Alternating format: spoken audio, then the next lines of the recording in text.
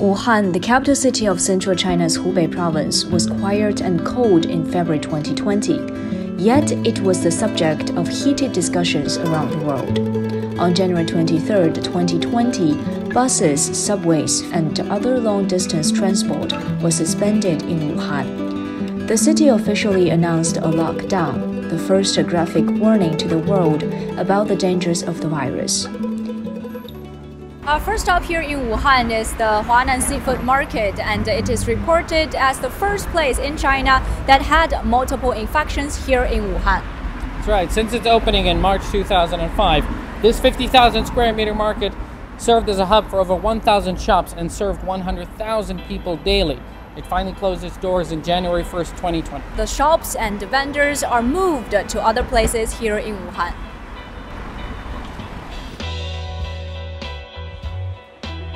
您去年一年是也在武汉吗？对。然后疫情期间也是在这边吗？都在武汉，一直没离开过。当时比如说我们1月份、2月份、3月份生活是什么样子的？肯定很紧张。我3个多月我都没出家门。当时武汉超市或者餐饮啊，或者是一些防护的工具啊，都好买吗？这一开始这个疫情紧张的时候，都是感觉到心慌吧。 一购物买菜都买好多，我们那边餐饮店差不多都关门了，都是在家自己做的，然后菜都是送上门的那种，就是买了送上门的那种。口罩的话是每个社区都会发的那种，就不担心有没有口罩啊这些。每天嘛就想着这个疫情呐，快点恢复啊，快点好啊，消毒了，做这个细致工作、卫生工作做得非常到位。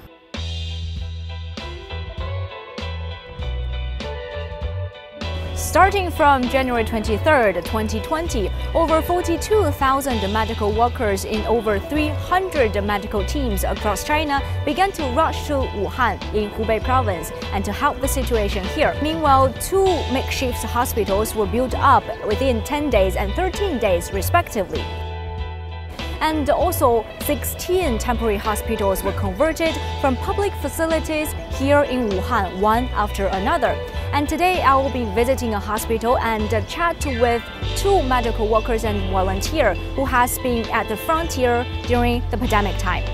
大家好，我是来自于华中科技大学同济医院重症医学科的冉晓医生。我叫冯雨晨，然后我是一名土生土长的武汉人。我现在是同济医院呼吸内科的一名在读研究生。我记得非常清楚，就是除夕的晚上的时候。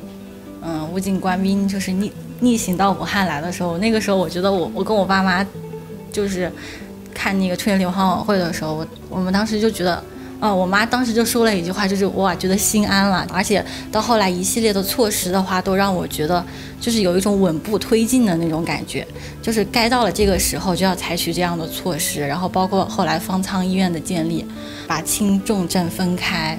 我当时都觉得真的很赞。分诊之后的话，就是所有的医护人员，就是包括同济医院的，还有各个医院的医护人员，全部都上了前线。主任当时就给我们说了一句话，就是说，你们医学生再加上医生，已经是10多年了，甚至20多年了。然后这么多的这个抢救的技能，已经学习了这么久，对吧？已经也演练了这么久。 那真正该要上战场发挥你们实力的时候了。我做的是一个商超志愿者，然后这个志愿者的话，当时是从3月8号开始的，然后一直做到了3月30号。很多那种兄弟城市就给我们寄了很多的那种爱心菜，包括政府呀也发放了很多那种爱心菜。然后我们主要的第一个任务就是把这些爱心菜进行打包。 然后装车，专门的一个社区人员就是拖到他们的一个社区，然后就可以让居民们免费来领这些爱心菜，还有一些什么生活用品，也很难采集到。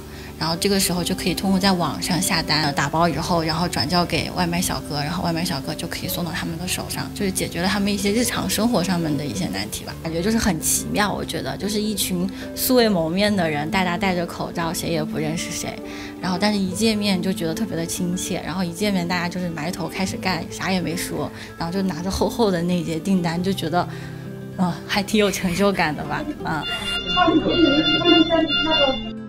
你先冲上去再说，先去看看我们危重患者最主要的几个指标，比如说他的心跳、血压、呼吸，如果不好，你想尽一切办法把它调好。其他的这些，包括他的病因，比如说他感染了多久啊，然后炎症指标到底怎么样啊？我说放在最后，先把命保住。也有很多老师问我们，就哎呀，你们害不害怕呀？感受不到害怕了，没有想法再去想害对，怕，没有再去想法再去害怕了。刚刚开始封城的时候，的确有一点害怕，因为当时就是未知的事情太多了，就是想加入到这当中，然后就感觉自己是一个武汉人，然后就应该每个人都应该为这当中出一份力。